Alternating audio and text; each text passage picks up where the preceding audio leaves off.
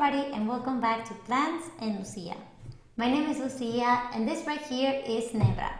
Today we talk about the beautiful Maranta Leuconeura. Okay, coming up.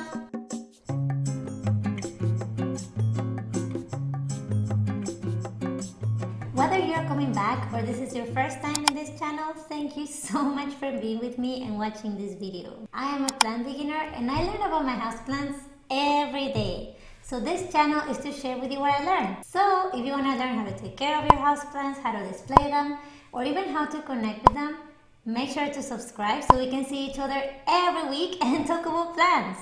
But now, let's get to the video. This beautiful plant right here was actually named after the Italian physicist and botanist Bartolomeo Maranta, and is actually commonly known as the Maranta prayer plant. This is because her leaves actually stay flat during the day and fold up like praying hands during the night.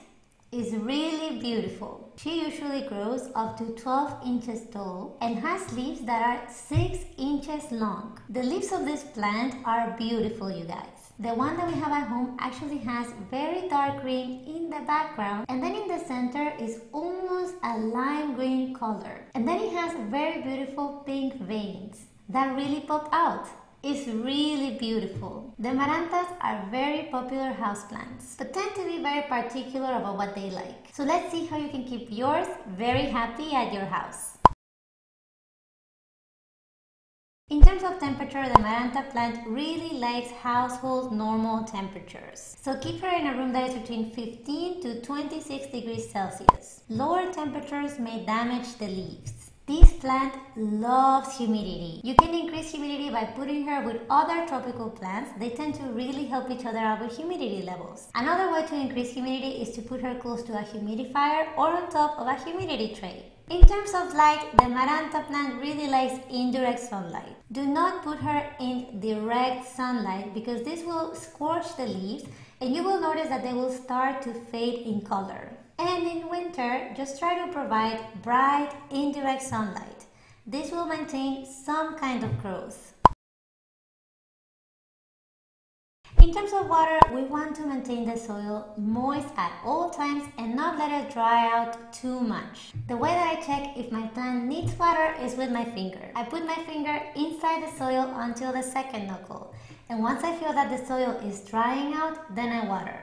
This tends to be every week. And remember, we want to keep the soil moist but not wet. If you see that your plant has yellow and droopy leaves, this may mean that you're overwatering or underwatering. So again, make sure to check the soil and make sure that it is not wet but moist and not too dry. And of course, I love to use the bottom watering method with this plant. You may know that I love this method because it really helps me get the water into the roots from below, and once I'm done, I can let the water drain down through the drainage holes. So the soil is moist but not wet.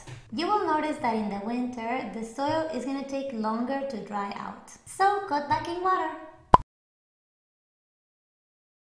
For my Maranta, I actually use the general houseplant potting mix that I make at home. And she seems to be very happy. The recipe that I use is 7 parts of coconut coir, 2 parts of perlite, and 2 parts of worm castings. Since we want to maintain the soil moist but not wet, drainage is very important for this plant. So you can actually increase drainage by adding perlite to your potting mix or pumice. Another way to make sure that you have proper drainage is to add some rocks to the bottom of the pot. And make sure to always have a pot with drainage holes. These really help prevent overwatering our plants. In the growing season, I'm actually fertilizing this plant pretty much every time we water. This is because we use an organic fertilizer, and these tend to be less concentrated than the synthetic fertilizers.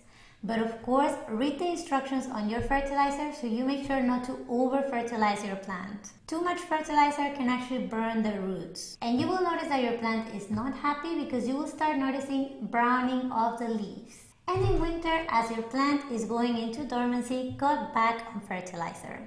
This is the fertilizer that we're using this year. It's really good because it's actually organic and vegan, and it has proven to be really good for our plants. So if you want to check it out, I have a link in the description down below so you can find it.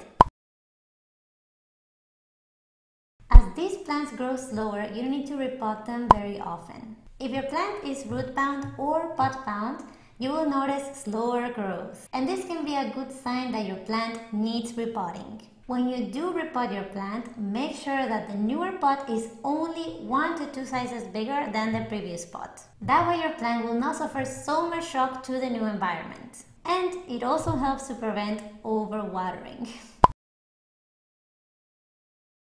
The Maranta prayer plant is very easy to propagate. In fact, you can propagate it in 2 ways, with cuttings in water and by division. We're actually propagating this plant at this moment and it's growing really well. If you want to learn about these 2 methods of propagation, I actually made a video about them, and I also talk about another method that you can use for other plants. And this plant was the star in that video.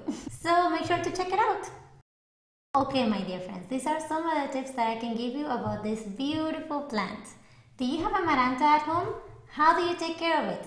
Make sure to comment below so we can all learn together. If you would like to be part of this community, you're always welcome. So make sure to subscribe so we can see each other every week and talk about plants. And as always, I will see you in the next video. Okay, ciao! Mwah!